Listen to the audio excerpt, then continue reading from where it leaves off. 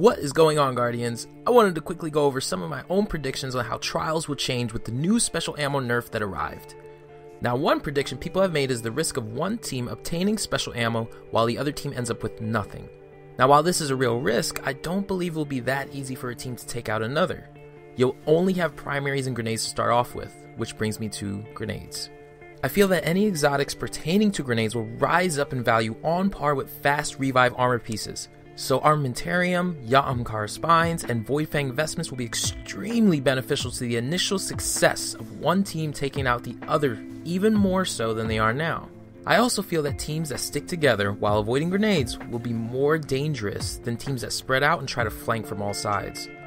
Of course, that still comes down to a team's use of grenades. And if you're the type of player that tosses grenades without really thinking it through, will find that you'll have a more difficult time than players that know how to use them well.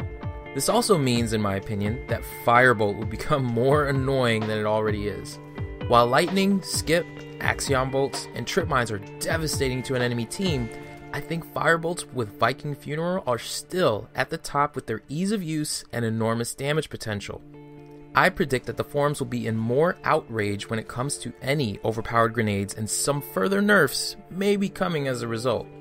Now I want to talk about sidearms, which are not getting affected by this update apparently. They will likely be used, at least initially, to provide special ammo to the snipers and shotguns without need for a special crate, just by switching your special after the round is over or when you're revived by your teammates. I also feel that Mida coupled with a sidearm will become a devastating build, especially in that first round of trials. Invective and Icebreaker will also play a part. While Icebreaker is not year 2 quite yet, that will not stop players from at least spawning in with the weapon and may even use it throughout the match. Now these are simply my predictions, so I could be totally off and none of these things will happen. Perhaps some things will emerge that no one predicted, or maybe it just won't change Trials that much at all. So what do you think of my predictions? Do you have any predictions of your own?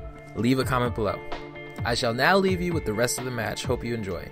If you enjoyed the video, be sure to share, like, and subscribe to my channel for more Destiny content. My name is Chit, and I approve this message. Probe is out. Keep them away.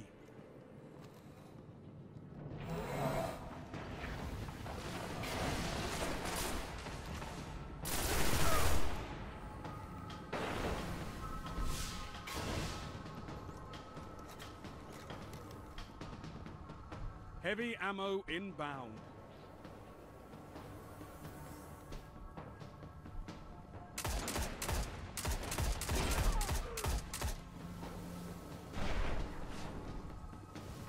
Heavy ammo available.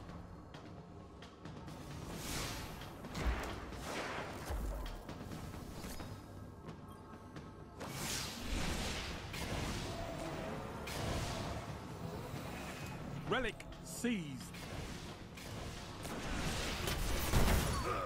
I've seen enough. I'm calling this one.